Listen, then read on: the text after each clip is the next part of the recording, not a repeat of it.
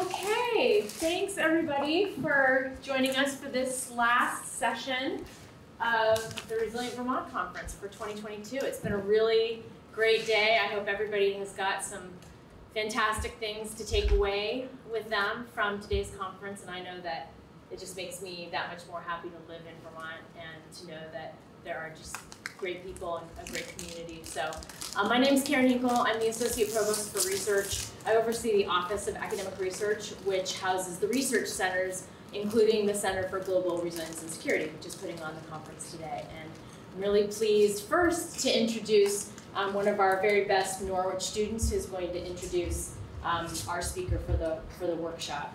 So this is Alyssa Brink. She is a senior at Norwich University. She's an honor student, and she's majoring in architectural studies. She's minoring in construction management, and she has been awarded a Norwich Summer Undergraduate Research Fellowship this summer, in which she's going to study and analyze urban agriculture in Detroit via vertical farming and rooftop gardens. So Alyssa, take it away. And I am very honored to be here and to introduce you to Kara Rovchek, who unfortunately couldn't be here with us in person today, but God bless technology, and she can be here and present to us all. So Kara is Deputy Director and Network Manager for EAN, working with our network members and partners to expand our collective impact on clean energy action and emission reductions in Vermont. She came to EAN from Vermont Energy Education Program, where she was the Executive Director from 2014 to 2021. And prior to her work at the EEP, she spent 8 years teaching courses such as environmental communication, environmental economics, current environmental issues, and children health and environment for the Community College of Vermont, Johnson State University, and the University of Vermont. She has served on the board of Planting Hope as an elected Parks Commissioner for the City of Montpelier and as a member of the Montpelier Energy Advisory Committee. She has a bachelor's in environmental studies from Dartmouth College and a master's in renewable natural resources and development from the University of East Anglia. She lives in Montpelier with her husband and her 2 children, and she enjoys playing on or in the water and walking and cross-country skiing in the woods and listening to her children play music. With that, I will hand it over to her. Thank you for that introduction. I am so sorry not to be there with you. I am getting over COVID, which has presented as cold symptoms to me, so I'm feeling lucky, but not lucky not to be there. I would love it if you wouldn't mind going around really quickly and just letting me know your name and where in Vermont you are from, assuming you're from Vermont. Would you mind doing that really quickly before I talk at you? You want to start? Sure, I'm Tara Kulkarni. I'm right here from Vermont. I teach at Norwich, and I'm from Montpelier. Karen Hinkle. I'm a professor at Norwich University, and I live in Middlesex. Gene Krause, and I'm on the select board in Bethel. Caroline McKelvey. I work for the University of Vermont in a program called Lake Champlain Sea Grant, and I live in the Bolton area. I'm Alyssa Brink, and I just live across the street in Williamstown. I'm Kevin Geiger. I work for the Two Rivers Adequacy Regional Commission, and I live in Pomfret. I'm Lisa Kolb. I work for Vermont Emergency Management as a state hazard mitigation planner, and I live here in Northfield. I'm Carl Etnayer. I'm on the select board in East Montpelier. Thank you all for doing that. So my plan for today, and I'm hoping it'll work just as well digitally as it would be if I were in the room, is to give you maybe 10 minutes of context. And then my hope is that we can have some conversation, because this is supposed to be a workshop, not me just presenting at you. So the topic of conversation is building Vermont's climate workforce. And as was part of my introduction, I work for Energy Action Network, which is a pretty broad network of about 200 for-profits, nonprofits, educational institutions, and lots of folks who work for the state, who are all working together to achieve Vermont's climate and energy commitments in ways that create a more just, thriving, and sustainable future for Vermonters. One of the things that we do through that work, there's a couple of big roles we hold in the state. One is that we bring together a lot of data and analysis, and we share that through a report that goes out each year that you may have seen. But the second thing that we do is that we convene this network of people to work together towards solutions. And each year in September or October, we have a pitch process, which is a competitive process to bring together new ideas and bring together a network action team to work on something that is one of the solutions that our state can employ for meeting our energy and climate commitments. So we have 7 of those that are pretty active right now. 4 of them started in 2020, another 3 got added in 2021, and we're starting the process of developing some new ones for 2022. Those are all listed up on the screen. They vary from weatherization at scale, which has been trying to push for an additional 90,000 homes to be weatherized by 2030, mainly of low and moderate income folks, through to the clean heat standard, which was a policy idea that was developed by an action team over the course of about a year and a half. You may have heard about it. It did go through the legislature this year. It was vetoed by the governor, and the veto override narrowly did not go through by 1 vote. There are some other network action teams. The Future of Rural Transit has been looking at trying to combine public and school transit using electric buses, and that's a long, slow process, as you might imagine, but we're working with some communities on exploring that as a concept. There's a number of others here, but the one that I want to talk with you about today is the team that's been working on climate workforce. So that was a team that started gathering together in November of 2021. We know that our climate workforce is a really important thing. There's a lot of benefits that come from growing our climate workforce. They can be excellent careers. It's investing in our local economy, and it's reducing emissions. But it's also a real challenge. So we had Matt Barowitz from the Department of Labor come and do a presentation at one of our coalition meetings on climate workforce. And he showed this slide. This was in January. I'm sure he has new data since then, but you can see what we're up against in that we already had a declining labor force before COVID hit. And then there was a precipitous decline. You all know this. I'm not telling you anything new, but it really does show up on this graph that we lost a lot of workers, and a lot of those were early retirements that are probably not going to come into the workforce. And there, as you also know, are other issues that are holding some people from coming back into the workforce, including issues with childcare, housing, et cetera.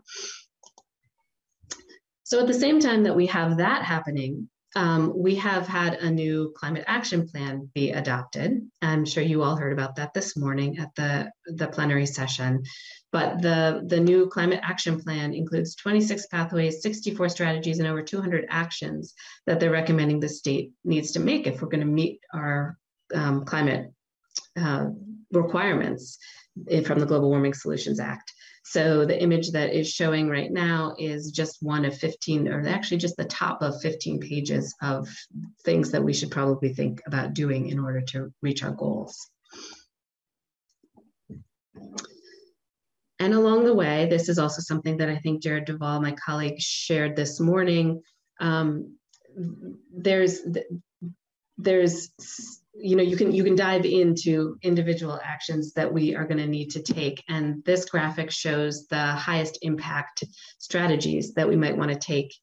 I don't know how much Jared described this morning, but the purple lines on each of these graphs are what we're likely to get through business as usual, the policies we already have in place, whereas the increasing bar graphs are what we would actually need to do to reach our climate goals through the climate action plan.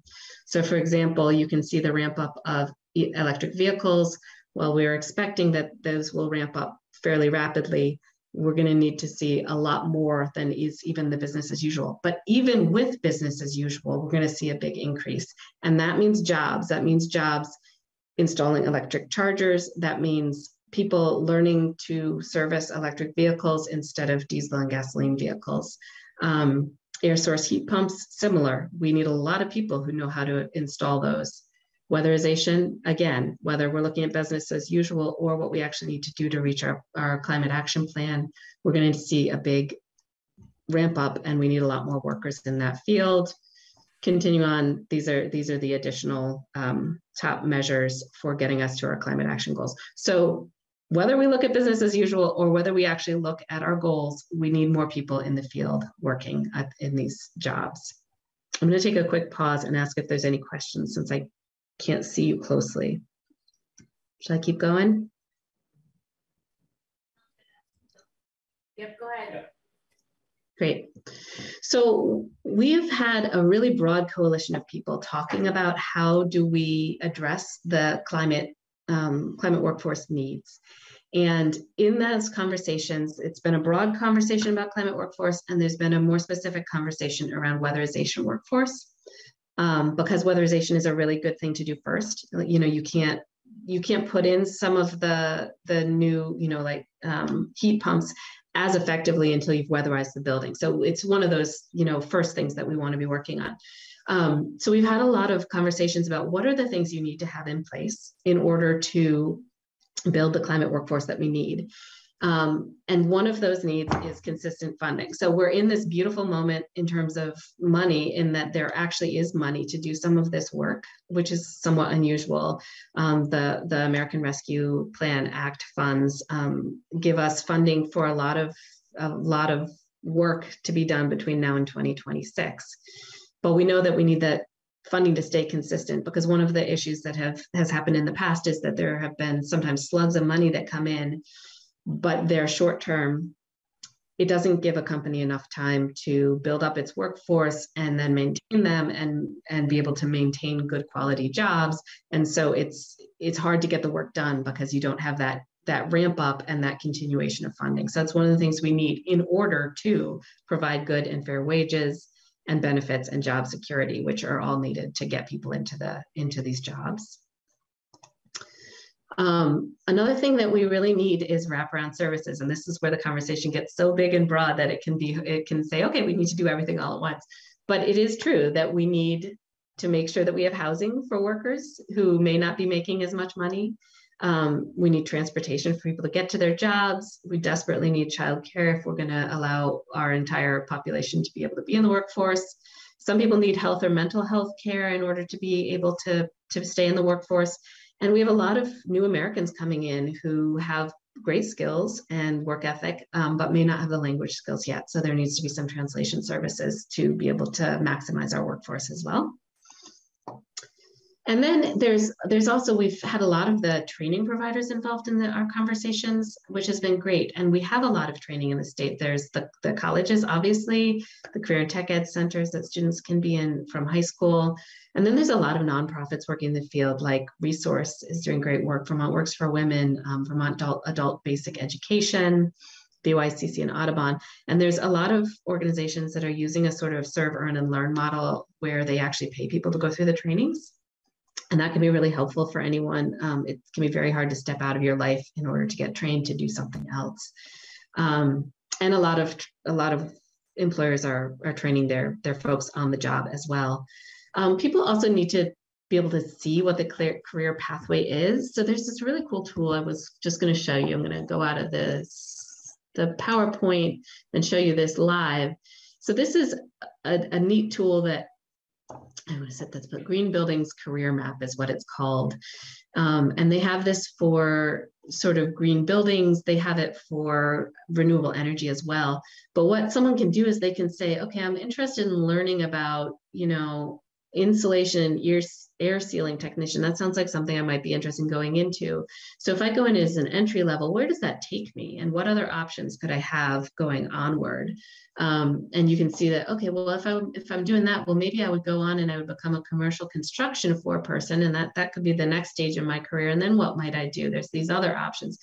So this is just one of many, but this sort of a visualization helps people to understand that when they're stepping into a job, it has a future, and they can think about where they might want to keep going.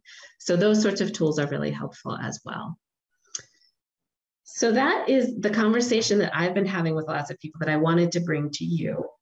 And I would love to know if you all have any questions or comments. And then where I'm hoping that we'll go with this is, I think we have some Post-it notes and some markers in the room, and I wanted to share a few questions I have for you.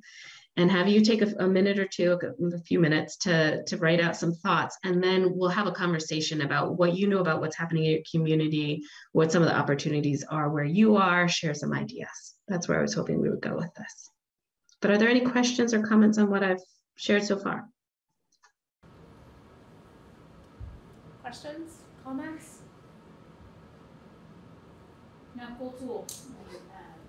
At Lake Champlain Sea Grant in particular, our funding's through NOAA to a certain degree, and workforce development is high on that list, especially with funding that's coming through as well. So I'm intrigued to look a little bit more at that one. I think it's a little bit outside of our realm of like construction engineering type thing, so I'd like to dive in more to that with that website. Very cool.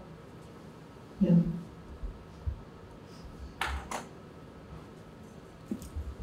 I think that's it for questions, Cara. Great. Okay, I'm going to throw my questions to you up here. And I'm hoping that you all can just take a moment to think about, okay, what's happening in your community that could help develop the climate workforce? So what things do you already know about? What are the needs in your community for further building the climate workforce? And who should be involved in finding the solutions? And then I'd like to have a conversation about that. And when I say community, there's so many different ways you could slice and dice that. That might be your work community. It might be the physical community where you live. It might be any other communities you're involved with, faith-based or service clubs, or whatever those pieces are that are in your life. And if we have some, do we have some Post-it notes and some markers that we could pass out to folks? Yeah, sure do. Give people a couple minutes. And what I was thinking is if you can write ideas, write one per Post-it note that you have for these 3 questions, and then we'll go through and we'll talk about them afterwards. So I am having a little trouble hearing you all. So I guess if you can speak up, that would be great. And if I can't hear you, I'll let you know. Okay, sounds good. Okay. Oh, awesome. So Cara is able to put our thoughts up on a working document. So yep, that's my plan, is to use Post-it notes to keep track of some of these. But I welcome any, conversation. And I will say that this is actually really useful to me too. I'm hoping to help you share ideas or ask you to share ideas with one another. And we're still in the gathering of ideas space as well, both in terms of what's happening and in terms of where, things might go for the next legislative session, where there might need to be more funding, where there might be great things that we should be looking at. So I'm grateful for anything that you have to share today. So the first question I asked is, what's happening in your community that can help develop the climate workforce? Why don't we start there? I'm wondering if folks have anything to share. go ahead. Okay, can you hear me, Cara? I can. Okay, great. Why is this a community issue at all?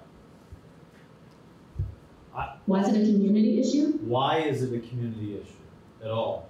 Towns have a lot on their plates. The state is trying to reach a goal. Why doesn't the state weatherization mobile just drive around the street, ringing their bell, giving out ice cream, and say, we'll come and put in your water heater while we're at it? The state is doing that for the lower income folks. The Weatherization Assistance Program provides free weatherization.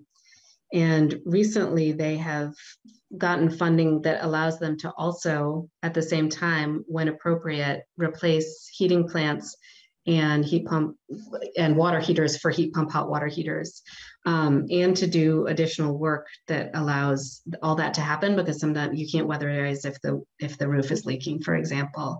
But they have to find the people to do the work. And so they're struggling to find the people to do the work, even though they have a fair amount of funding right now for that work.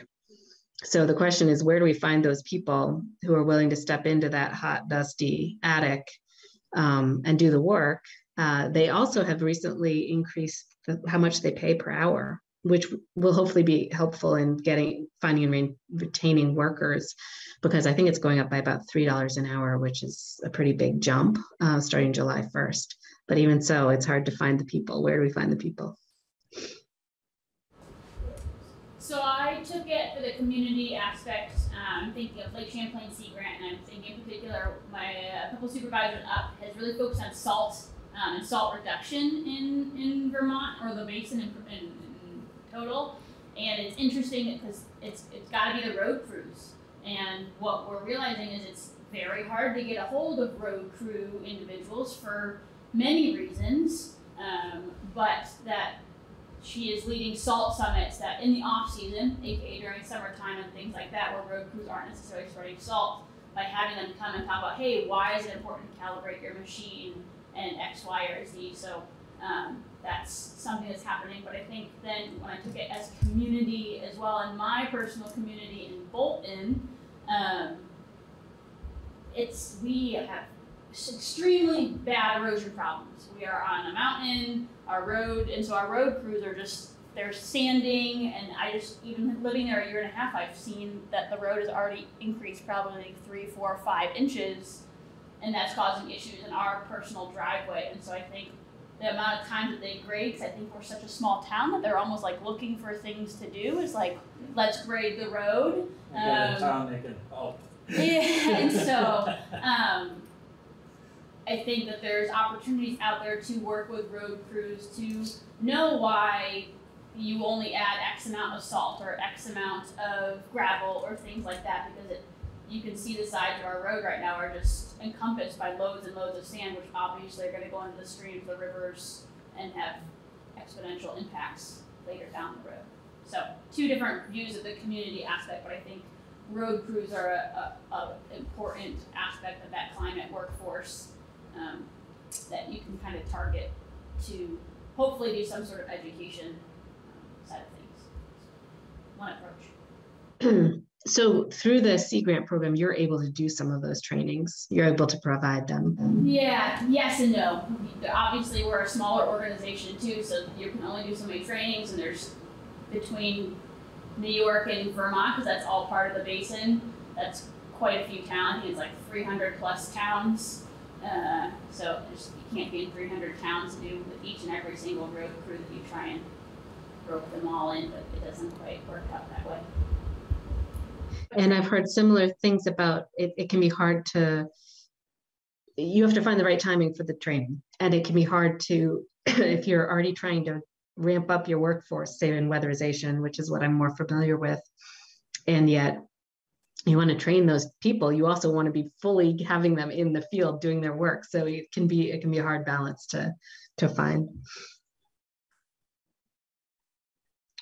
What else is going on in communities that can help develop the workforce that you're aware of? Anything? Yeah, I was also thinking of outreach activities, especially at the university. We do a lot of outreach, and it starts with K to 12. And I'm wondering what the age is of the folks who can start off in projects like weatherization. So, for example, can high school juniors and seniors take it on as a summer job? And get into the profession that way and start out and make some good money over the summer, and then find their path as you pointed out earlier.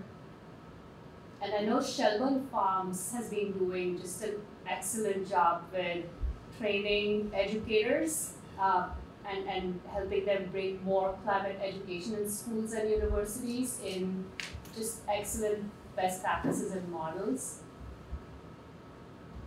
So in terms of training workforces.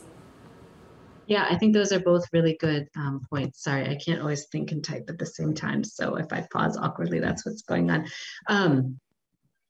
It is interesting finding the bite-sized pieces that could be carved off for a summer job, because again, you can't train someone it takes 3 months to train someone to be a full weatherization worker, but there may be specific aspects of that job, or there may be other jobs that are climate jobs that could go to youth, and definitely starting training younger. I think that's a really good point as well. It's not just when young people are 18, there's a need for that training earlier on and later on. It's not just the 18 to 25-year-olds either who need the training. Any other thoughts on this one? The town of Bethel is with the Ottaquechee Two Rivers Planning, Regional Planning Commission, is rezoning to make it possible for more multifamily dwellings and smaller properties along the roadways. Hopefully, because we're finding that you can offer somebody a job, but they can't find someplace to live.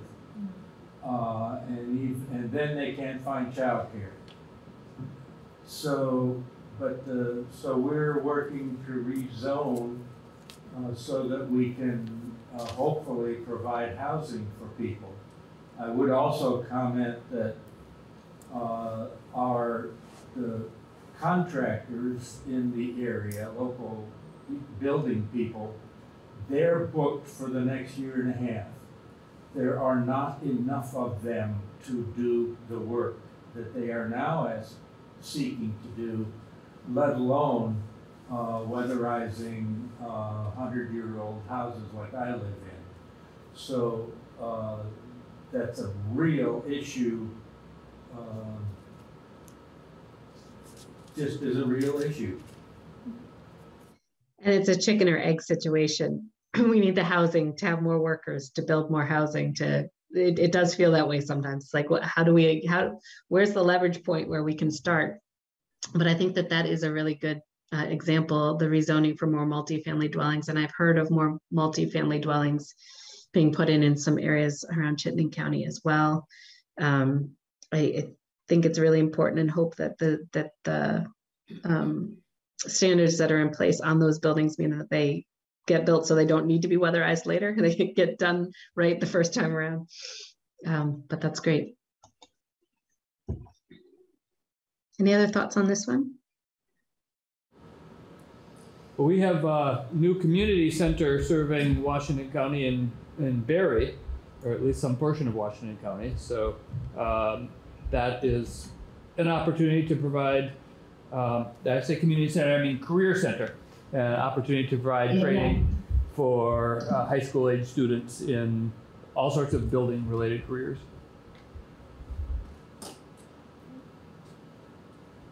Yeah, and those career and tech ed centers are doing great work in bringing youth along. I had the chance when I was with Vermont Energy Education Program to travel around and do sort of a listening tour at some of the career tech ed centers, and it was interesting to see how vastly different they are. The one in Newport sends more students to college than the actual high school there does. It's massive, and it looks like a college. And then there's some that are very small, and they're sort of serving more of the students who are struggling in the traditional educational setting.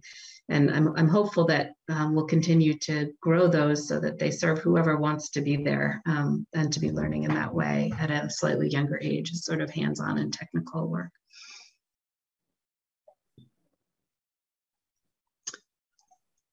All right, how about this second question? What are additional needs that you know of in your community that could be helpful? Maybe we've already named a lot of those. Child care and a well-paid child care workforce. Yep.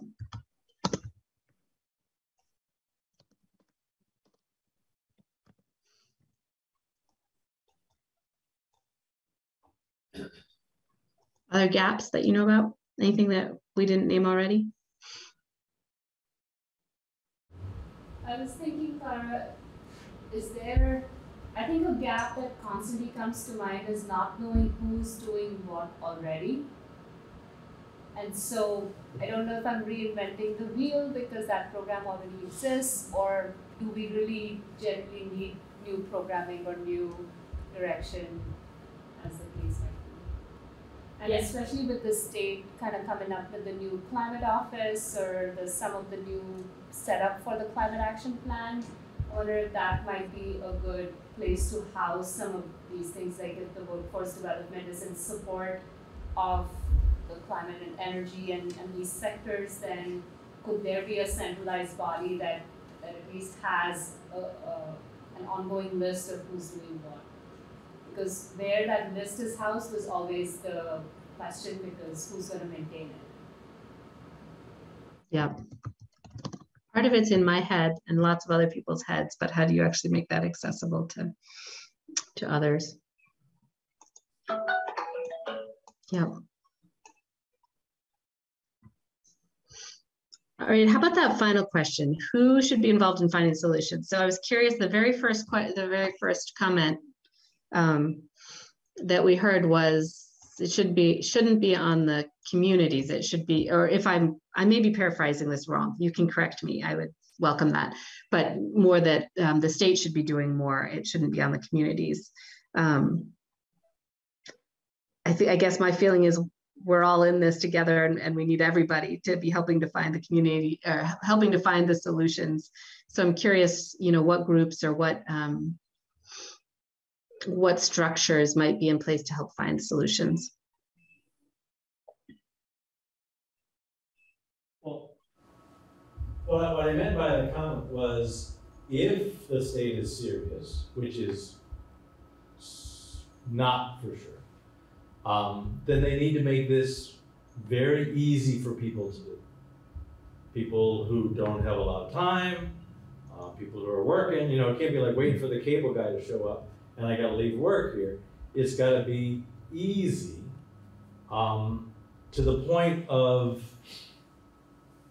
just like raising your hand and people come and do it type thing. Easier than getting cable and stuff. And since it's a state goal, the state should have its people move it. Now, there is a lot of, to me, work that can be done by churches or the capstone agency, or you name it, to explain to people, like, listen, they're for real, they'll come to your house, they don't rip out your wall if you don't want to, that's your favorite window, whatever the things are, to do that kind of explaining about the program.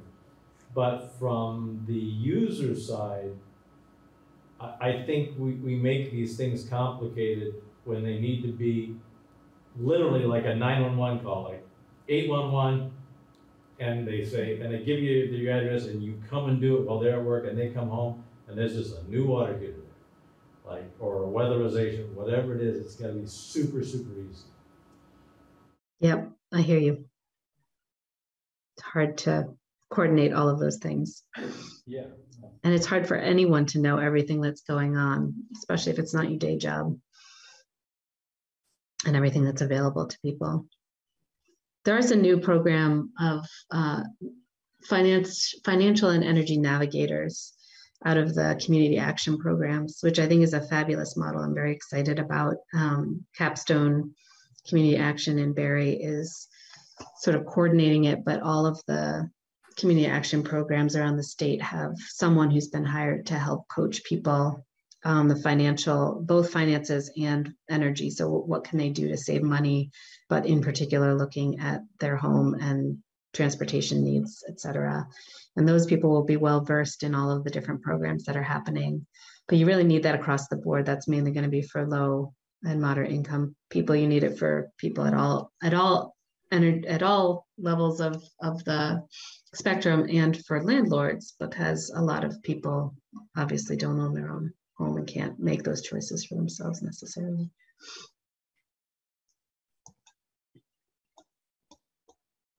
Any other thoughts on that question? Or any other thoughts in general? I know it's the end of a long day and I'm sitting looking at you on a screen, but I'd love to hear if you have any other thoughts about climate workforce, the needs or the opportunities that you're aware of that you'd be interested in sharing with one another. I think it's just important to find partnerships. Even the reason I'm here at this conference is that even though my background specialty might not necessarily be in hazard resilience, we're looking for the partnership, saying, hey, we've got the funds and the resources to be the moderator and run that Zoom call and that web series, and you're the one that's giving out EPA grant funding right now to municipal officials. We'll find municipal officials to come listen to that webinar, but I'm not going to present on that one. That's not my specialty. And so just that partnership of, you can't carry everything yourself, but it does take effort to make the partnerships, and it can't be a one-way street. But you also need people to pick up those phone calls or put in the effort too, or have the same schedule as you. The list goes on and on of where potential hurdles can be. Yeah, I think one of the themes that I'm hearing from you all is around communication communication and partnerships, to me, there's a similarity there. It's the how do you know where the information is coming from? How do you know how to get good information? How do you know who's doing what so that you can call on them and know who to reach out to? Does that sound like it's kind of a theme in the room? It is, but there's also the balance with there's too much information. You know, some of websites, including where we're sitting today, and one of the issues with websites is that everything's on it, which means you can't find anything. And I think everyone struggles to find that balance. How do you hand out that information, but do it in a clear and concise way when you're trying to convey 40,000 different messages? And it goes back to Kevin's point of we have people, a lot of us are just trying to make it through the day. And we only have so much mental capacity to face what's in front of us. And now you're asking me to go chase down even something as simple as putting in a website to find somebody to come take care of something that's not my immediate need. And I think when we talk about communication, that's that hard balance. How do you communicate everything you have to communicate in a way that you're not overwhelming people who are already overwhelmed? I like the ice cream truck approach. Yeah. You know what I mean? Like, as ridiculous as it sounds. No. So, like, if you're out in front of my house and you're saying, I'm going to come in and do an energy audit, I'm going to be like, okay, if I have to put it on my calendar, as conscientious as I am as a person, I'm going to struggle to do that. People want to do good things. They want to avail themselves of all of these opportunities. They just don't have the individual capacity to do so. I know the problem, I don't have a solution, but I think that's the balance we're trying to find. Yeah, so it's not just communication. It's again, going back to that, you got to make it really, really easy. And I think part of the communication piece is also that it really does come down to human beings. You know, we can have all of these cool tools like when I showed you earlier, and we can have all of these resources, but a lot of it comes down to who can I actually call up and ask the question because I trust them. So I guess that's part of what we need to build up is those resources, and how do we make it as simple as possible. And if I could, as an example, most people do not know that the American Red Cross will put in smoke detectors for free. I didn't know that. People don't know, most people, and it's not across the board, but most do. I happened upon, the only reason I found that out is because we lived in an area where actually the fire department had a grant to put them in. I got our whole house done for free. So I moved, which we do all the time, and I started asking around, and I accidentally found the Red Cross program that came in and probably put in $50 worth of smoke detectors in a house that never had a smoke detector. I'm exceptionally brilliant. It took me time to figure that out. I started telling people about it, and they're like, I didn't know. Again, and if you ask the American Red Cross, they'll tell you, oh, we tell everybody.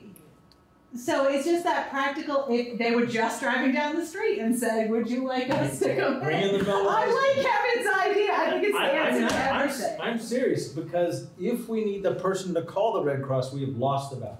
Yeah.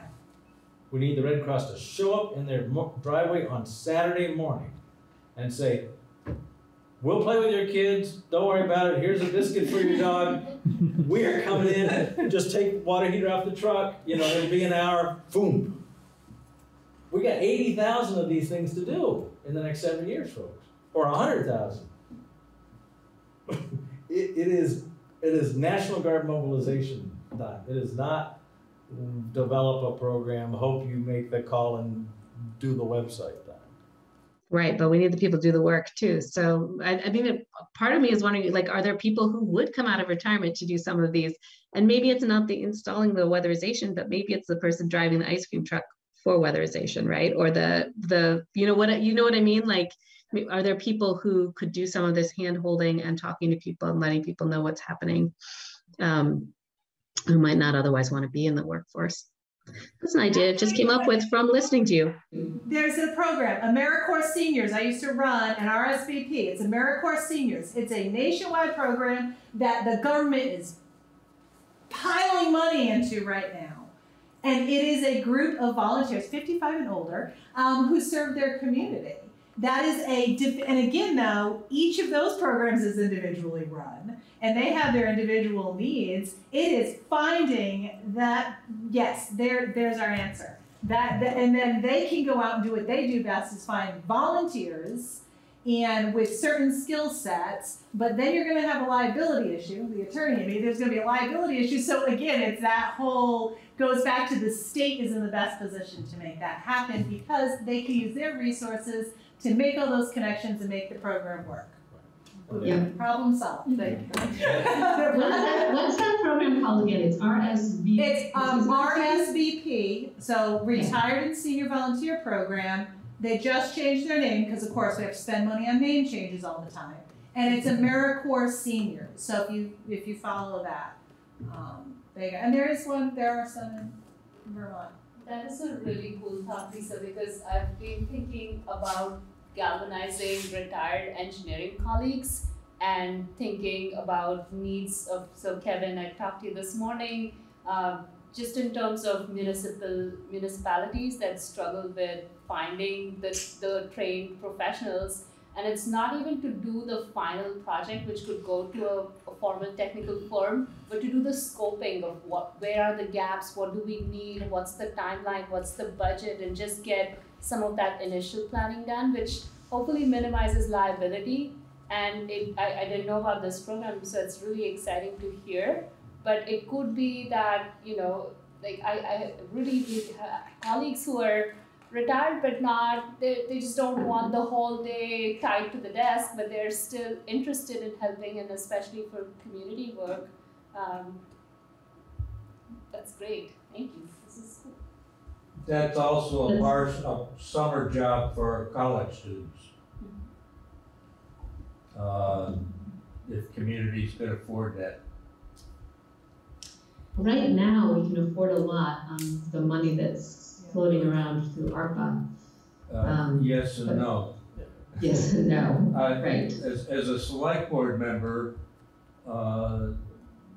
we need to be incentivized to use the ARPA money for this crisis. We're not being, it's too easy to use the ARPA money to maintain the roads and keep doing what we've always been doing without hiring somebody to do the research into electric vehicles for dump trucks and snow plows and sidewalk plows. We don't have the staff that can do that. We don't have volunteers who say, I got a day job, I can't do it. We need to hire people at the community level who can watch for the grants, get the money, tell us, well, there's some ARPA money here you can use for this. Right now, we're trying to figure out what to do with ARPA, but it's not going to go to climate change unless there is some real incentivizing for local communities to use that ARPA money in ways that it's money that they would not have had otherwise. They can keep on keeping on, that's great, but it's not going to solve crime. It's kind of the ice cream truck for villages, towns. Right, and I don't know how much the Vermont Clean Cities Coalition is reaching out to communities, and I don't know how connecting ARPA is, but I know they have information on some of the technologies you were talking about in terms of, the electric street sweeper or whatever those pieces are. It's one of the information sources. That's good feedback, thank you.